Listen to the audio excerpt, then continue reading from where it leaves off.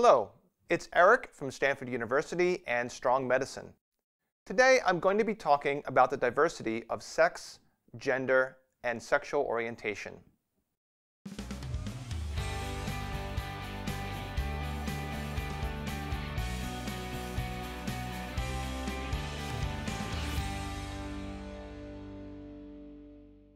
Before I get into the specifics, this video comes with a few caveats.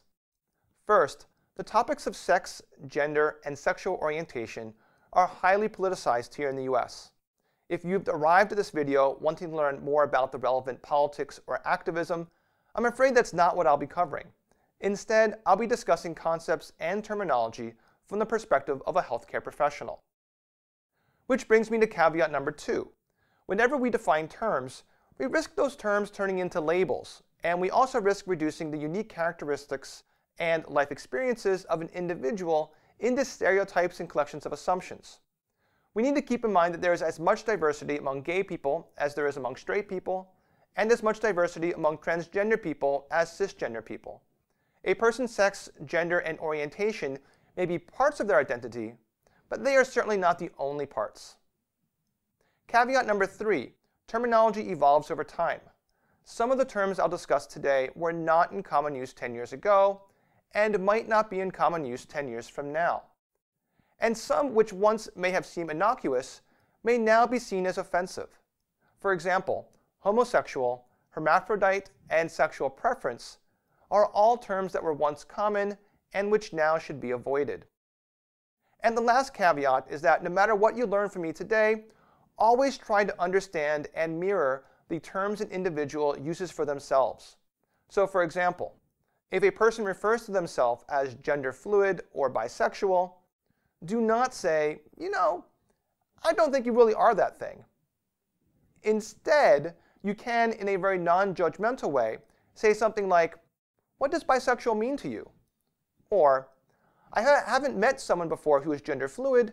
Do you feel comfortable telling me more about it? If you're talking to the other person not as a friend, but rather in a clinical context, for example, if they are a patient and you are a healthcare professional, be sure to distinguish the information that's needed for clinical care from any information that's just idle curiosity, as the latter may be seen as intrusive and unwelcome. Also, some people don't like to place any labels at all on their sex, gender, and orientation. That's okay and should be respected. All right. So now with all of that out of the way, let's talk terminology. The first thing to know is that sex, gender, and sexual orientation are not the same thing. Yes, they are related, but they are also separate domains of a person's identity and experience. And within each domain are different characteristics, none of which are dichotomous or binary.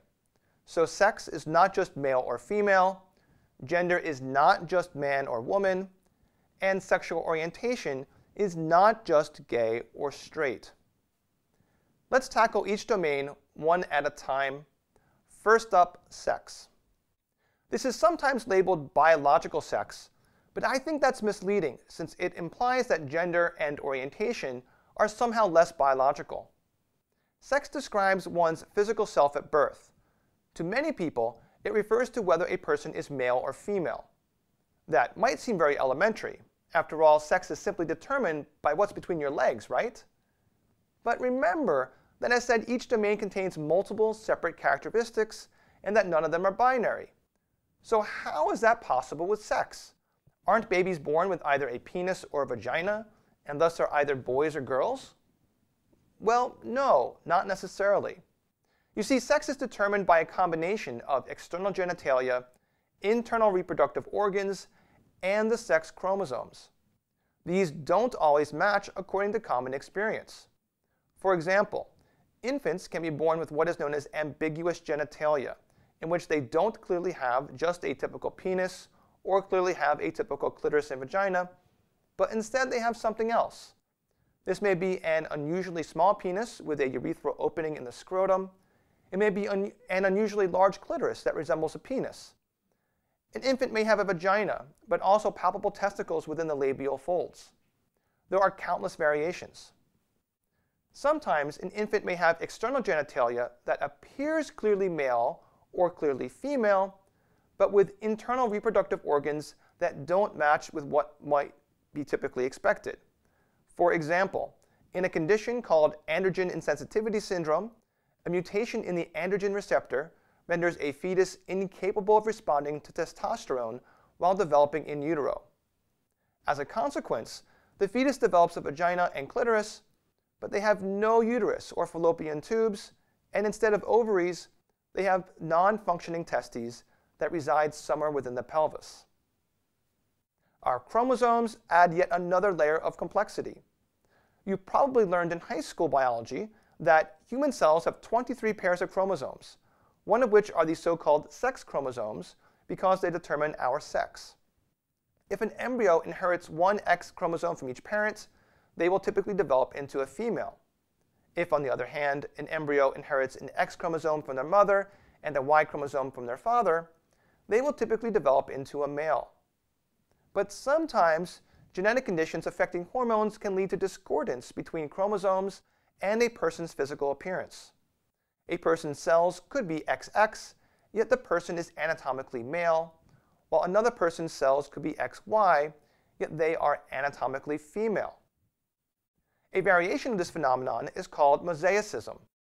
Mosaicism is a condition in which the cells in an individual's body don't all carry the same DNA. So when a person has mosaicism affecting the sex chromosomes, some of their cells might carry one X and one Y chromosome, while their other cells might carry two X chromosomes or just one X chromosome. Such individuals can have a very wide diversity of external appearances and internal anatomy. And in fact, some of you watching this video could have either mosaicism of your sex chromosomes or have a discordance between your chromosomes and your external appearance, and you might not even know about it. So the bottom line with sex is that it's way more complicated than just male or female. The term intersex is commonly used to describe people whose combination of genitalia, internal anatomy, and sex chromosomes don't fit into the typical male versus female dichotomy. An alternative term for this, disorders of sex development, was introduced into the medical lexicon about 10 years ago, but has proven controversial. Many intersex individuals don't see themselves as having a disorder per se, and activists also fear that the term might sway parents of an intersex infant towards making an unnecessary and irreversible medical decision for their child, such as drastic surgical alteration of their genitalia. The next broad domain is gender. Gender can be seen as having two main characteristics. First is gender identity.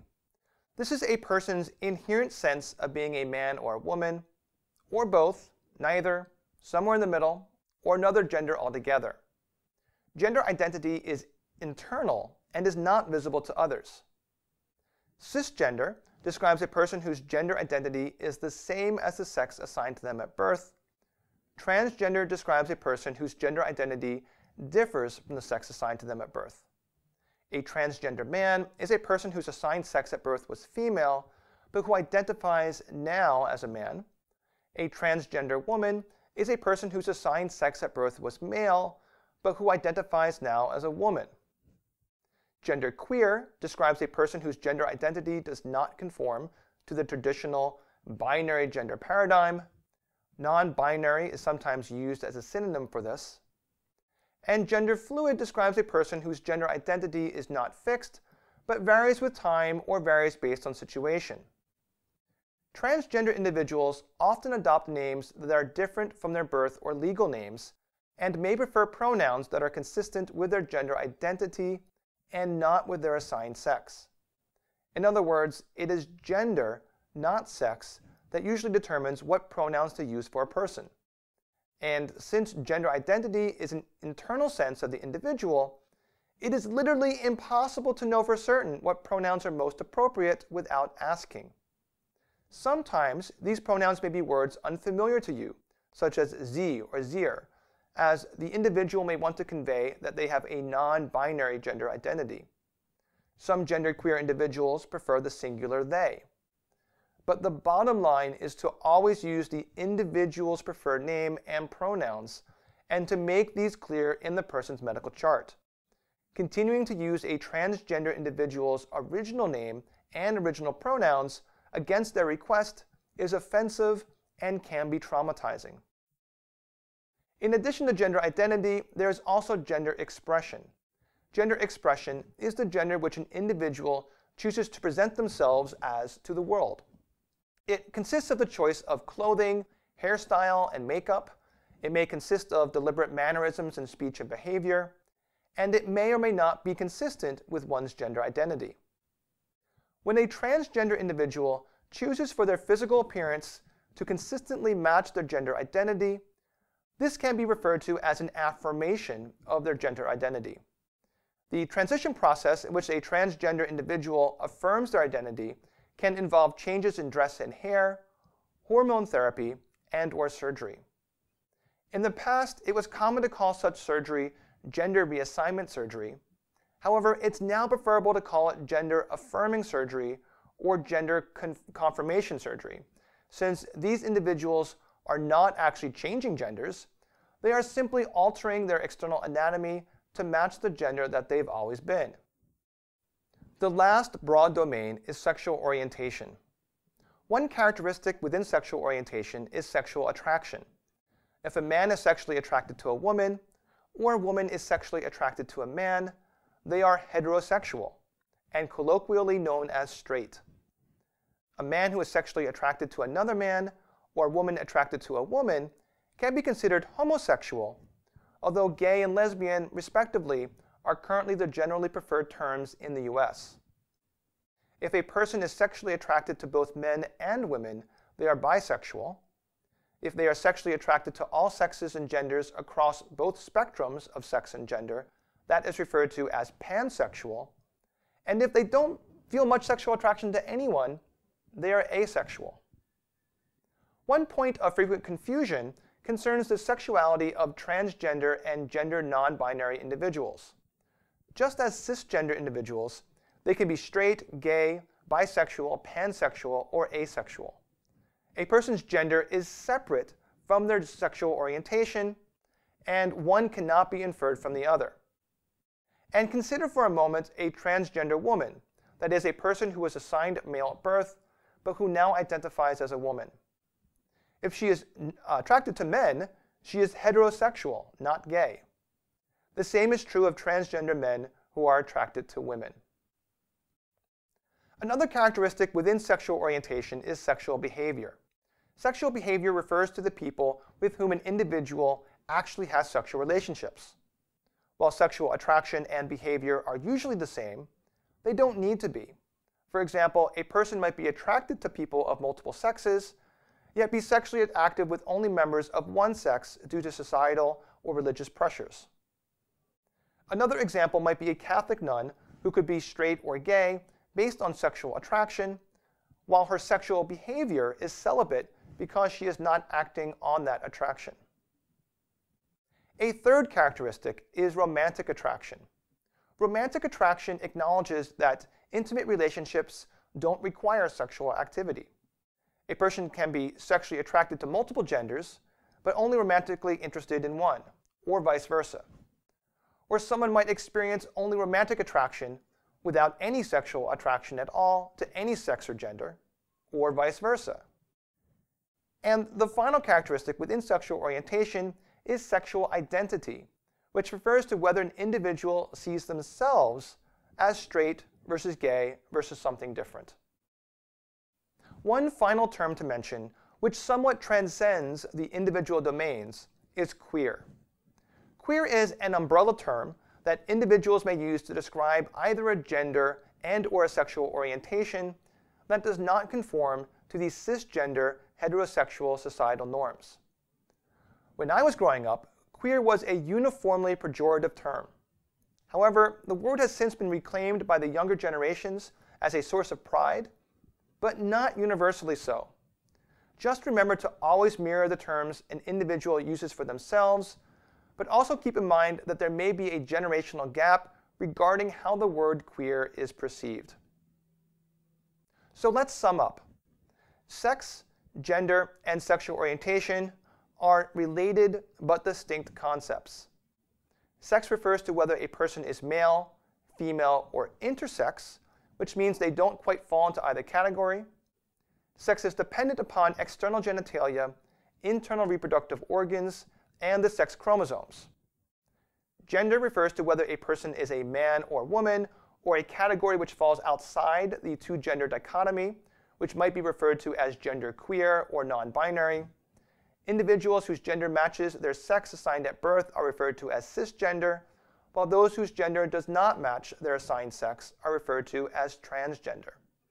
Gender includes the concepts of gender identity, which is one's inherent internal sense of being a man, woman, or something different, as well as gender expression, which refers to how an individual presents themselves to those around them. Sexual orientation refers to whether a person is straight, gay, or lesbian, bisexual, meaning attracted to both men and women, pansexual, meaning attracted to people across the entire non-binary spectrum of sex and/or gender, or asexual, meaning little specific attraction at all. Sexual orientation includes the concepts of sexual attraction, sexual behavior, romantic attraction, and sexual identity. I'm going to conclude with one final point that comes back to the caveat about labels. It's true that terms allow us to categorize people. For example, I could say that I'm a cisgender heterosexual male. But each of these terms exists on a continuous spectrum. So there's not just 20 or 30 different combinations of sex, gender, and orientation, but rather as many combinations as there are people. Every individual is unique with a combination of thoughts, emotions, and experiences that are unlike anyone else's. These terms exist as a quick shorthand, but a true understanding of another person requires going beyond the labels, casting aside assumptions, and just getting to know them better by listening to their story.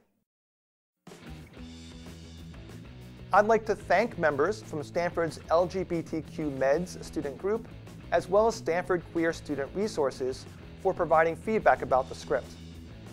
This video is just an introduction to a very rich and complex topic. If you would like to learn more about LGBTQ health, I recommend a Coursera course, Health Across the Gender Spectrum, taught by my Stanford colleague, Maya Adam, and also the very comprehensive website for the National LGBT Health Education Center, which is a program of the renowned Fenway Institute.